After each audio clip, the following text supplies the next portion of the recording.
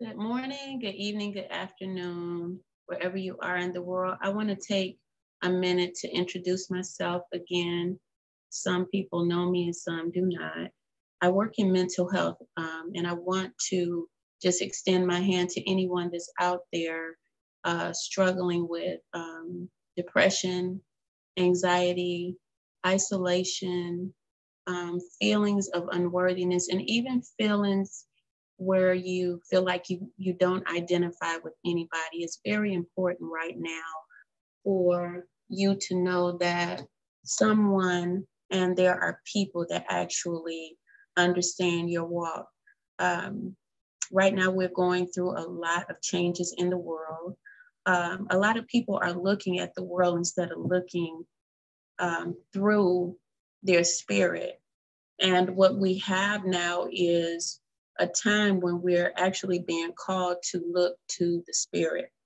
I was talking with some young ladies on Facebook yesterday where we did a stream. And a lot of people are suffering mentally, and others that live with them or even work with them don't even know that they're suffering because of the lack of identification. And when I say the lack of identification, people believe within themselves at times that they hear or feel things that others will say they don't feel. Um, and when they present these thoughts and ideas to others, what happens is that if I don't identify with others, then I'm an outcast or there's something wrong with me. Well, I'm just here to say that there's nothing wrong with you. We are all individuals. There's something wrong with a world that made us believe that we could be clones and we walk and talk the same. Over in America, we all speak English, right? But then if someone from China comes here, they're able to speak their native language. And so India and Africa, the thing about it is that Americans are not given the ability, or they don't know that they can take the ability of understanding their individuality because they were given something that was inclusive or social, meaning language. Like I speak English here and, I have a limited dialect in Spanish, but maybe I'm going to learn how to speak it. I learned how to identify with my own heart when people laughed at me because of thoughts that I had that were not of this world. And if you hear what I'm saying, you can go and look at it in the Bible.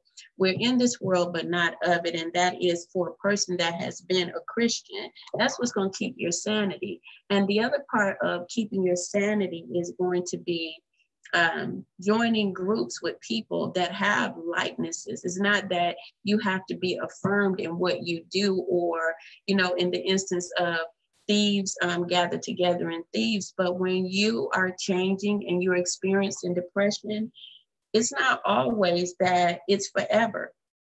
Sometimes you're feeling low because you got to learn how to pick yourself up.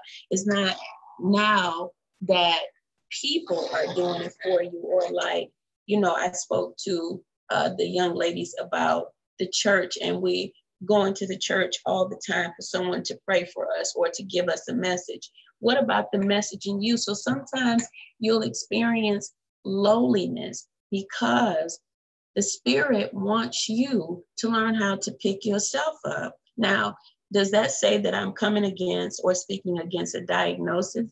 No, I'm not. I'm saying you can help yourself even more when mind, body, and spirit is included in your daily activity. In the world, but not of it. If you partake in the world every day and you're watching what's going on in the news, that's enough to depress you, right? And people want to escape. Escaping is not really the solution. Escape is something also that many people have done, and they don't have a reality of what's going on in the real world.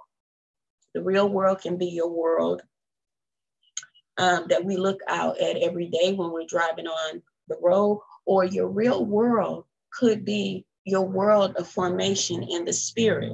And so we have at this time the ability to look at these things, but also connecting with people of like-mindedness. I am a person that has experienced many, many things that made me feel like I was isolated and alone. And because of that, I reach out to people, and I have groups that share information to help lift the individual up. Many people have been traumatized, and they have different diagnoses such as PTSD, and they don't want to talk to people about it because they feel the stigmas in society. And it's time for us to lay the stigmas down. It's time for us to get help. It's time for us to come together and begin to discuss some of those out of the world thoughts and ideas and dreams that you had, by the way. So you can get that out of you and know that you're an individual with an identity. Your fingerprint is different, by the way, from anyone else's. So why would you want to say or identify with others, being identifying with them to say that you're right or you're wrong?